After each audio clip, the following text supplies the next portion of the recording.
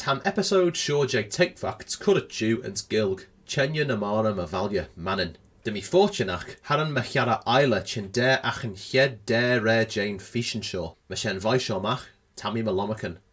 Fastamai, mishmax, tammy vosh, the Isle of Man. Oh, forget it, we'll just do it in English.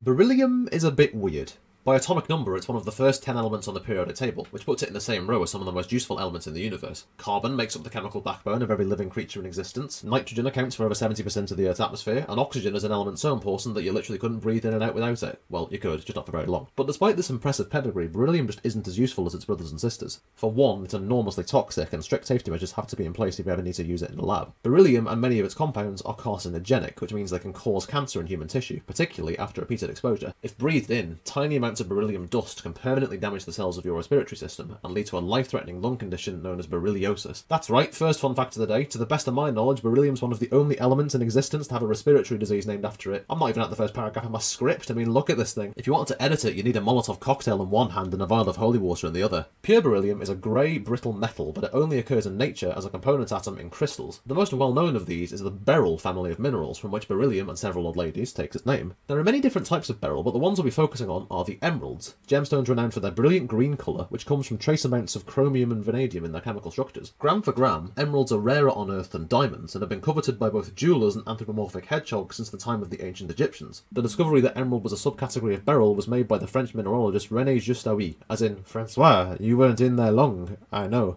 it was just Aoui. Realising the similarities between the two metals, Aoui enlisted the help of the chemist Louis-Nicolas Vauquelin, who had discovered the element chromium a few months before. Vauquelin confirmed there was a new element in emerald's crystal structure, and was able to extract small amounts of beryllium oxide from a sample in 1798. The new element was initially named glucinium due to the sweet taste of its compounds. This name fell out of favour in the 20th century, when chemists realised it wasn't a good idea to encourage people to taste something that was about as safe to consume as a mug full of cancerous wasps. Purification processes for beryllium have existed since the 50s, but it never exactly set the chemical world on fire, in part because there's just not that much of it to work with. As explained before, elements like carbon, hydrogen and oxygen make up some of the most abundant elements on the planet, and some of the most abundant elements in you for that matter. But when you compare it side by side with the other light elements, beryllium's pretty hard to come by. Most of its ores are pretty rare, and even when you manage to find them, extracting workable amounts of beryllium from them can be a massive pain. Every extraction route for beryllium in the chemical literature involves at least one of the following: high temperatures, dangerous reagents, or a healthy chance of giving the chemists in your research group a one-way ticket to Tumortown, USA. Even if you succeeded in getting your hands on beryllium, its aforementioned toxicity greatly hampers how it can be transported and handled. The health and safety minefield associated with beryllium production has made it much more expensive to purify than other metals, and most manufacturers have diverted their attention away to make nicer things, you know, like candy floss or Anne Hegarty novelty pillows. At time of writing, only 3 countries have functioning beryllium plants: China, the United States, and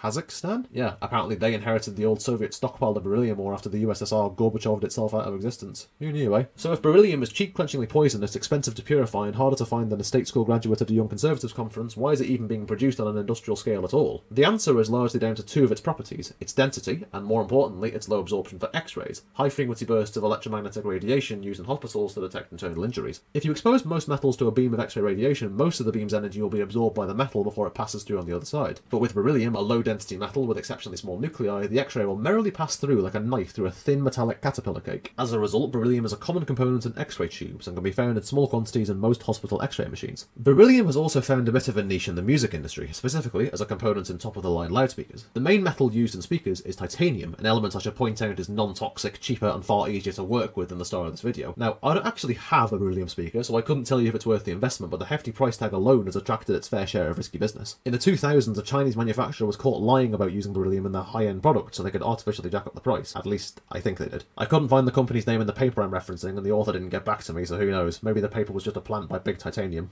Or I'm just dumb. That too. So there you have it, ladies and gents. If you want to get an X-ray, listen to funky music, or develop a life-threatening lung condition, you know which element to turn to. Beryllium's yet to really take off, but I think it has potential. Not the first time someone's turned a profit off something toxic and hard to work with. I mean, worked for Katie Hopkins' manager.